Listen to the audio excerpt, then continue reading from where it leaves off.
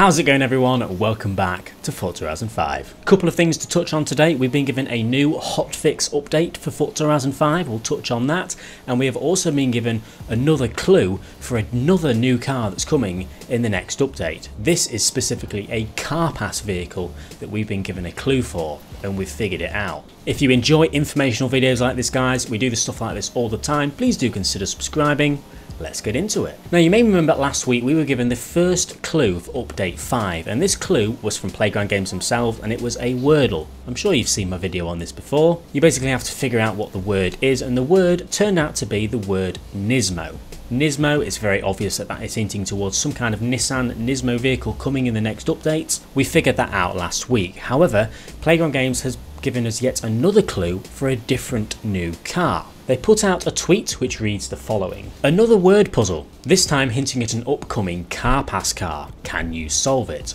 Now, when you click on it and you solve it, you try and figure out what the word is. The clue, turns out to be the word Tundra. Now, there's only one thing that Tundra could really mean. It means that it's a Toyota Tundra. The upcoming car pass car is going to be a Toyota Tundra. Now, we're not exactly sure which year car it's going to be. It could be the new Tundra, could be in a bit of an older one. However, it's pretty safe to say that this second clue that we've been given is hinting towards a Toyota Tundra.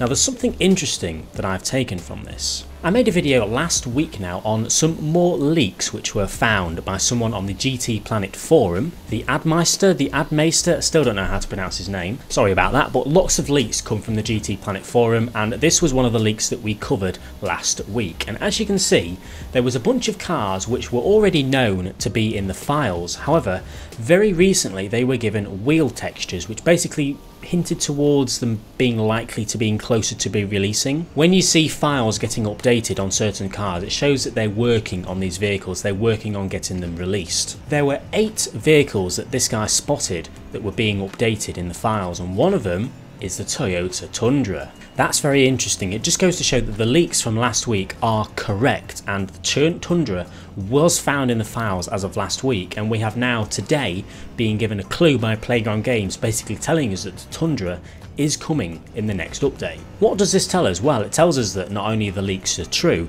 but it also tells us that all of the other cars that were on that list that have recently been updated with wheel textures in the files could very well be coming very soon as well. There was the Toyota Tacoma, the Toyota 4Runner, the Mini John Cooper Works GP, the Ford SVT Lightning, the BMW M8, the RS5, the RS4 and the RS3 were spotted as well. These were all cars which were previously found in the files but have recently been updated, and it now makes sense as to why the Tundra has recently been updated with some more textures, because we are getting the Tundra in the next update as confirmed by Playground Games. Could we be seeing any of those other cars in the update as well? Any of the other ones that this guy posted on the forum? The Tundra has been finished and that's being added. What else is coming? It doesn't necessarily mean that we're going to get these other ones guaranteed. It doesn't necessarily mean we're going to get them in update 5.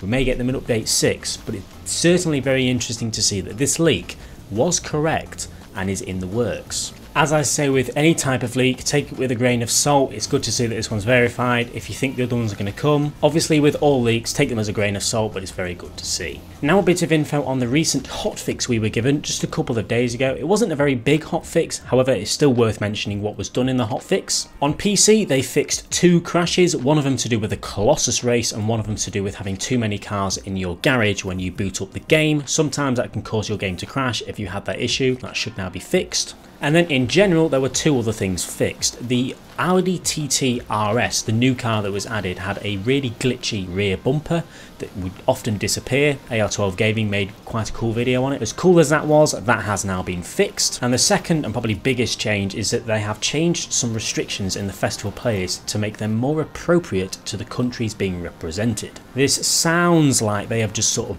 rebalance the cars that you can use within the festival playlist for the Horizon World Cup. I personally found that some certain countries had a lower end car and it was a bit of a disadvantage if you wanted to use that car. It seems like they've maybe rebalanced it a bit now, so whatever country you want to represent, it's a level playing field, if that makes sense. That was literally all that was added in the hotfix update. However, lots of people have been complaining about the World Cup update in general just being very off. You know, there's something just not quite right with it. There you go, I got it there eventually. And to hear that they've changed the restrictions a little bit for the countries might make it a bit more pleasing for some people. That's everything that was in the hotfix, and that's everything we have to talk about today. Let me know in the comment section below what you think of the Toyota Tundra being added, and if you think any of the other cars on that leaked list will be added as well in update 5 or update 6 even. Make sure to slap a like if you've enjoyed, guys, subscribe if you haven't already for more content just like this, and I'll see you all later.